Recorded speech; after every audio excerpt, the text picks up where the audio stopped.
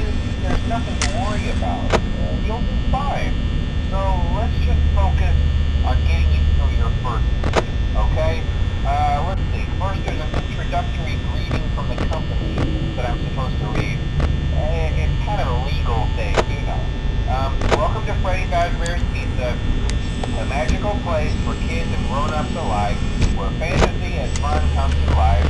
Fazbear Entertainment is not responsible for damage to property or person.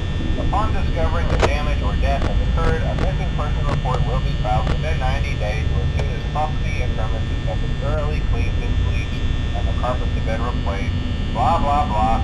Now, that might sound bad, I know, but there's really nothing to worry about. The animatronic characters here do get a bit quirky at night, but do I blame them? No. If I were forced to sing those same stupid songs for 20 years and I never got a bath, I'd probably be a bit irritable at night too. So remember, these characters hold a special place in the hearts of children and we need to show them a little respect, right? Okay. So just be aware, the characters do tend to wander a bit. They're left in some kind of free roaming mode at night. Something about their servos locking up if they get turned off for too long. They used to be allowed to walk around during the day too, but then there was the bite of 87.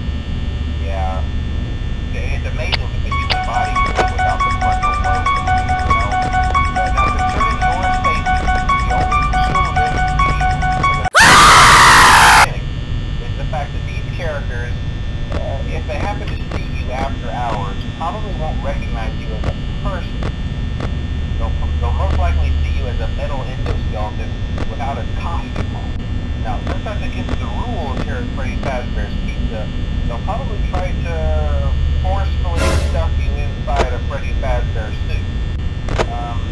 Now, that wouldn't be so bad if the suits themselves weren't filled with cross beams, wires, and animatronic devices, especially around the facial area.